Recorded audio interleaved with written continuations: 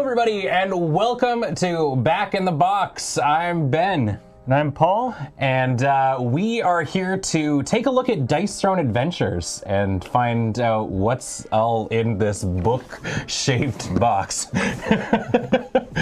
That would be a serious book. I mean, this is just Lord of the Rings, or one of the Lord of the Rings books, right? This is like the Lord of the Rings coffee table book. What we'll be doing is opening up this copy of Dice Throne Adventures and rating kind of like the quality and the craftsmanship of the different pieces and the cardboard and stuff. And then after we've taken everything out and analyzed it all, we're gonna see how easy it is to put it back in the box, which is kind of the age-old thing that I have to deal with on a regular basis when it comes to playing board games on this channel.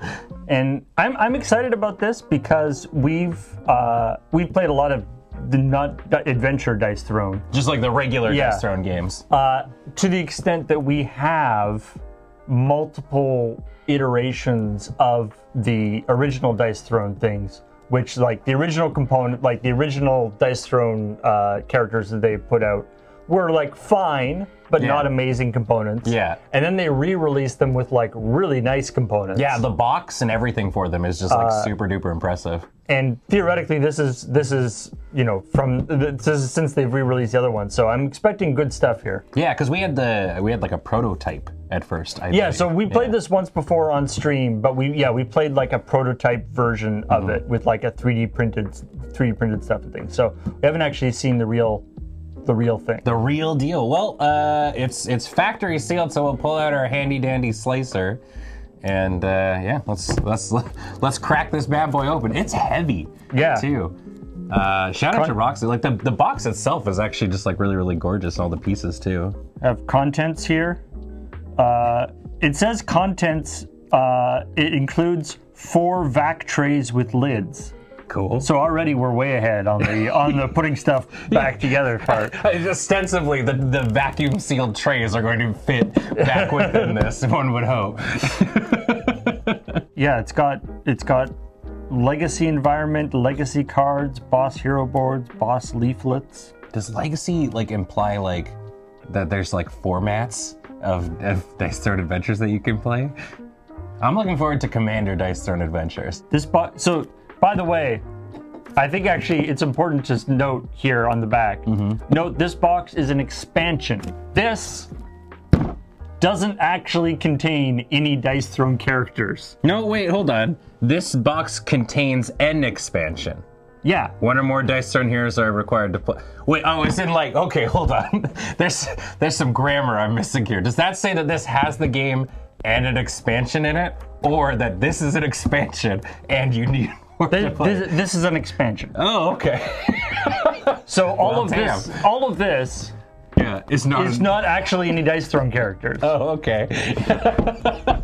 Well, let's see what we got. I mean, we have all the Dice Throne characters, so we're good. So you need to get Dice Throne as well as this. Yeah. To play? Okay. Huh. 1 or more Dice Throne heroes are required to play. That is interesting.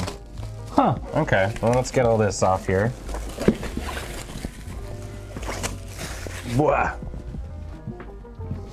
All right. 1 to 4 players, 60 minutes. This is how we regularly open books. Gotta put some dry ice in so it goes. Yeah, a little bit more grandiose. There we go. All right, what do we got here? We got the book with. It's always a good that they stand behind their book when they say, "Do you not want to read this?" Reading? Here's the YouTube link. Go do that instead. All the stuff. All the different components and whatnot. By the way, there we go. Token tray. I'm very excited to see token tray, and also like a little key for like where to put everything back into. Yeah. So you know exactly. We've also got. Oh, this is your so you do like a campaign. Yeah. Like this is how you keep track of all your different sessions, your team name, and your chosen heroes and stuff. Oh, this is really cool. I thought it was kind of like a one-off sort of game. Yeah. But, is this actually like a legacy thing? I guess. Well, I mean, they said that's I guess what legacy things mean.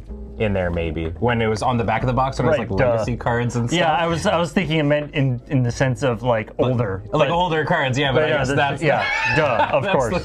So the campaign sheet is double-sided, and it's actually like made of some nice nice paper too, which is great. And it's always nice to have the first thing that you, or one of the first things you see when you open it, ads for more things for you to buy. Yeah, more ways in which that you can spend money. Yeah, and more things that were not included in this ginormous box. Mm-hmm.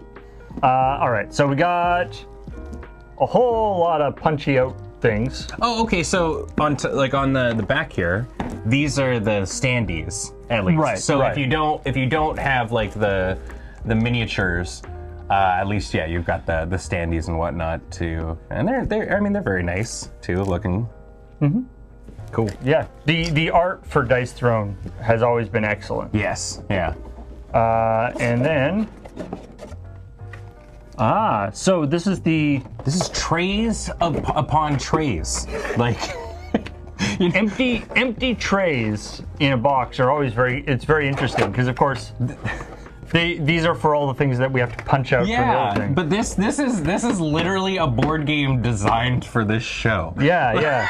Like the whole thing is here's how you can better store like our entire board game in here. I think this is a board game made by people who have played a lot of board games and are frustrated with them the same way we are. Yeah, exactly. So you got these little spinny things. Oh, these are really neat.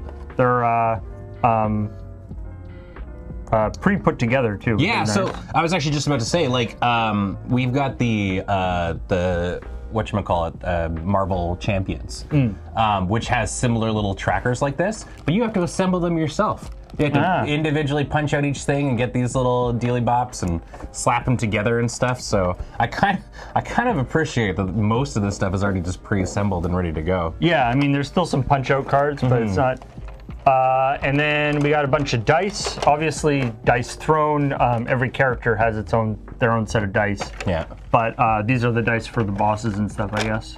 Right. Okay. Yeah. So yeah, there is no, there's no actual just like characters so far that we've seen. You do need to have like your own. Yeah. Character. So it's like, you'd probably want to buy a set of Dice Throne first, and then you're like, cool, now I want to do this in an adventure environment. This is the way to go. And then 4 D20s. Nice. Real D20s, not spin downs. Yeah. Here's all the standee holders. There's a lot of them too, so I guess like maybe there's a lot of like enemies or something. Realizing that the size of this box is like putting the rest of it in shadow. Yeah, that's true. It's so big. And then, so we got more trays. Oh, this one's heavy. What's in here? This has got... God, the art for this is incredible. So this has a bunch of different mats. Cardboard mats, loot chart. Loot tables and stuff. And here's I see. These are the character sheets for the bosses. Oh, okay. So the guys you fight are fallen versions of. So these are like full-on characters, like you would get in the regular Dice Throne game. Oh, interesting. So does somebody play like the DM of a sense to this? I think the character kind of goes. There's like I think there's a pack of cards. Oh, that sort of describes how they work. That sort of automates the character playing. Yeah. At least that's how the prototype worked. It might have changed. Maybe they were like, that was a stupid idea. Let's do something different now. I am enjoying one thing about the show that we are kind of like going in blind on these, like just sort of taking everything at face value. But God, these are so good. I remember the first edition of this kind of stuff came out, and it was just square. Yes, basically, and now these just have so much character and dimension to them. They're really cool. Fallen Gunslinger. Yeah, the art, as well as being really nice, is also very consistent. Like they must have either one very busy artist or sort of a stable of artists that are all doing things in a similar style. Yeah, at least like a team that can all kind of work on these. And then we have the Fallen Monk, and then we have the Mad King. Ooh. Because that's the one on the box. Well, because so there's the thing where, like, you know, we played a fair amount of Dice Throne on the stream. Yeah. But there's this like whole storyline behind Dice Throne. Right, because they had a comic, or they have a comic, or like I remember a comic coming there's like with some additional stuff, I think, with their Kickstarter. Yeah.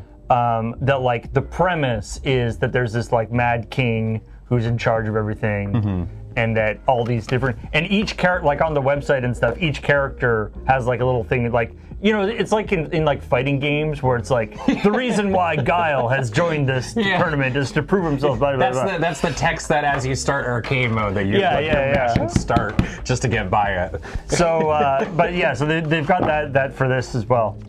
So these all fit nicely right back into their tray with these. They've got their little, you know, these are the sheets that have like what their abilities do, their effects and stuff, and then their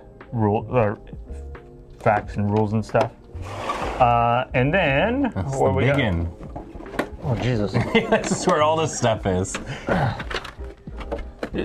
That's that weight. That's got some heft to it, and it's not even full. Yeah, that is this is serious weightiness. Oh, this is really impressive. Holy moly! So, and in here we've got. So these are separators for what looks like the different cards and stuff.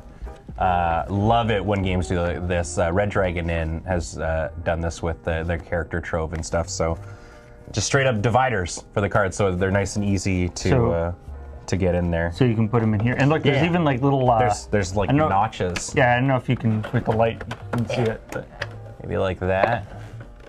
But there's like little notches along the sides of this, which is which these little guys hook right into. So holy love that. doodle. That's really impressive.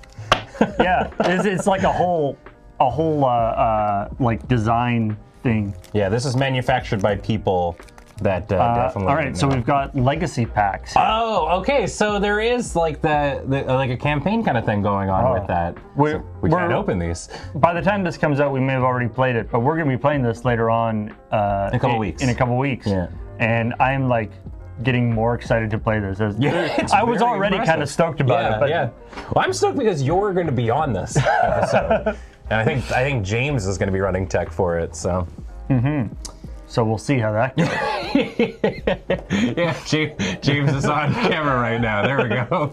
Ding. So then these are the tiles. So the idea is that it's like modular. Yeah, as you play, you're sort of, it's almost like Betrayal on House on the Hill or something, right? Like, yeah, where as like you move through to a new room. You go to different rooms. Remember I was talking to, I think, was it you or Serge that was just like, that there's like a time limit thing where you want to try and like get through in a certain amount of time? So at least, again, these appear to be in some kind of order. It says, it says like Crimson Sands beads, these all have ones on them. And then these twos. Oh, interesting. All right. I guess it won't be that hard to get it back. This is boss portal, so I'll just do that. But yeah, in the prototype that we played, there was this mechanic where it was like you can dick around and like get stuff by like farming minions and stuff, but the longer you wait, the more powerful the final boss gets. Okay, so you kind of there is like a little bit of you can't just sit around and grind the whole time. Yeah, yeah. Now in the prototype we played, there was like some balance issues in the sense that we like basically beelined for the boss, and we still got clapped, and we still got totally hammered. But like maybe that was because we suck. I don't know. So there's a bunch of these different legacy packs. This one's actually like foil. On the back, which is really interesting. So this is Legacy Pack D. And we got Legacy Pack C.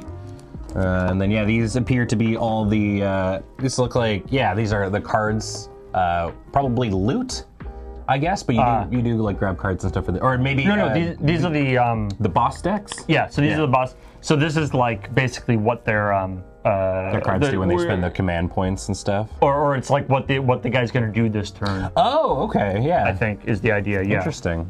And then we have another. This is Legacy Pack A. This is where it all begins. And then we have these are all the cards of the minions that you fight. Oh, okay. Wow, there's so many. Look how many characters there are. And they go like 1 to 4, I guess. This, like, maybe not on the same scale, but like this is comparable to like looking at like Gloomhaven in terms of like all of these like individual campaign pieces and cards and stuff. For yeah, they're really what you're gonna get into. Like this. And is so the wild. idea, the idea with these minions is they're like a very simplified version, because normally Dice Throne is a PvP game. Yes. And so these are like a very simplified version of a character where it's like, if he gets, roll his dice, if he gets a small straight, if he gets a large straight, his like all the different stuff that he does. So the dice rolling mechanic allows them to build an AI relatively easily. Yeah. So you get all of these pieces, and on top of the fact that basically it turns a game that you might already own, which is like regular Dice Throne, into this campaign mode D&D sort of thing. Like, yeah, and it changes it from a PvP game into a co-op game. Yeah, which is interesting too. It's wild. And the fact, that it's got this like through line.